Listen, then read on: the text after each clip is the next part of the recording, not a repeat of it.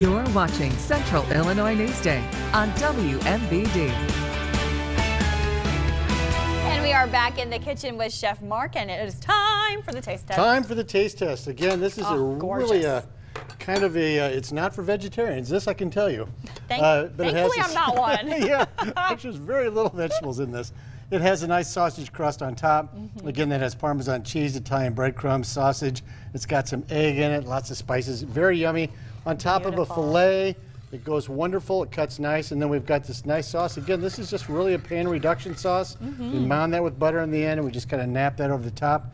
I like to put a little bit on the bottom too as well. Yum. But it's really nice. Gorgeous. And again, it's very luxurious, very indulgent. And but a beautiful it's fun. tribute. You know, I just tell you, when it's just, I'm still in shock with this whole thing, but I tell you what, I just think of all the fun times we had in the kitchen together, all the neat stuff we cooked together, and it was just, we laughed through the whole time. Yeah. And, you know. Wonderful relationship. Yeah, I miss that. I really do. Absolutely. Well, let's do the honors here. Get the sausage and the tenderloin. Oh, wow. Yeah, if you're a meat lover, this is the one, I tell you. And oh, goodness. It's really good. You can make this sausage crust up ahead, keep it up to 3 days in the fridge, or make the patties ahead and freeze them.